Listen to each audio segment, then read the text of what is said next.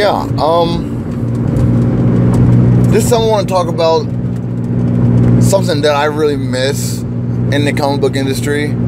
I think it needs to come back also. I'm talking about Wizard Magazine. A lot of the people who've been reading comics for maybe about 10, 12, 15 years, they may know what Wizard Magazine is. A lot of the new readers, about 5-some years old readers who've been reading for that long, they may have no idea what Wizard Magazine is. Wizard Magazine was the go-to magazine for anyone who wanted to read comic books.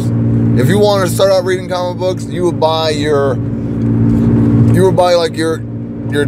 weekly or monthly stash of comic books, and you will always have a Wizard Magazine sitting right on top of your stack. Because how would you know what else is going on in the comic book world unless you had a Wizard Magazine? And one of my favorite things in the Wizard Magazine was the casting calls. They had the casting calls, they had articles about writers and artists, talked about what artists meant when they were drawing this certain panel inside the comic book.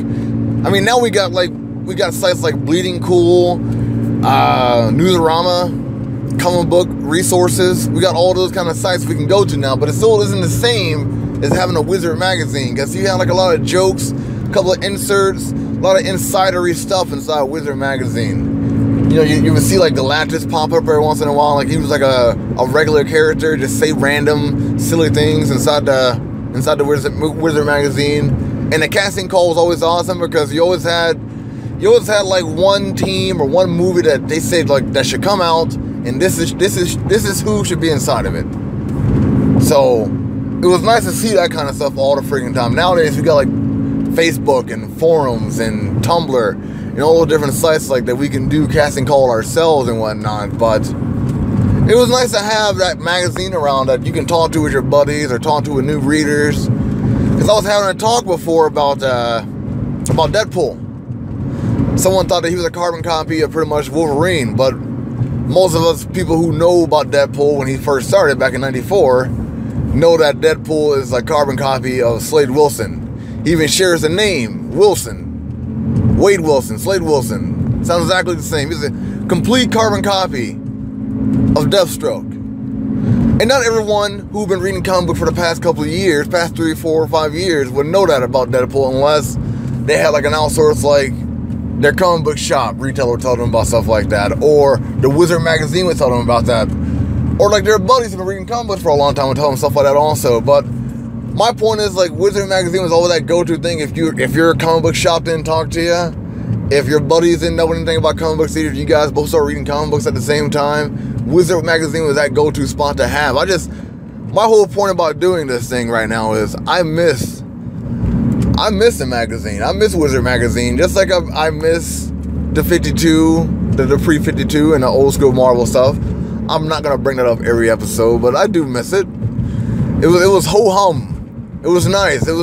To me, I thought writers did better writing back then than they do now. I think the writing nowadays is kind of lazy and sloppy. You know, there's a few out there that are good in the Marvel and DC universe. Most of all the indie stuff right now is blazing. It's absolutely amazing right now. It's really damn good. But a lot of the DC and Marvel stuff, it's hard to accept. It's hard to accept like the changing of 75, 65, 50-year-old characters just like at a snap. It's hard to accept stuff like that. Especially after like a lot of us who've been reading comic books for the time that we have, it's hard to accept that like they're changing like drastically. If it was a slight change like how it was in the Crisis on Infinite Earth and stuff like that, or the Post-Infinite Crisis, or the Infinity Gauntlet, or Secret Wars, little changes like that is fine. But when it's a big drastic change with all your characters and costumes and mythos, that's a shock to your system. And some people bounced back and went back to reading the comic books, even without the help of like Wizard hacking away at everything, which they would have done. We all know that Wizard Magazine would have hacked away at everything Marvel and DC is doing right now. Those who know about Wizard know that Wizard would not accept any of the pre-52 or like the new 52 or the Marvel Now stuff. They would have told Marvel and DC that they to get on your game and fix it. And I think that's what the fans need, is a poster child, or a spokesman for all like the real comic book fans like who don't like the drastic change that comic books are doing, they need someone to speak and cry out for the comic book fans out there, like, hey, you are the two big fucking comic book companies out there and you're fucking up. And the fans don't like it, so get in your fucking A game. I miss Wizard Magazine. Do you guys miss Wizard Magazine? Because if you do, let me know. We have to get someone to bring out Wizard Magazine again. It has to be done, because Wizard was around for a reason and it needs to come back. That's about all I got for today. Until next time, you guys have fun.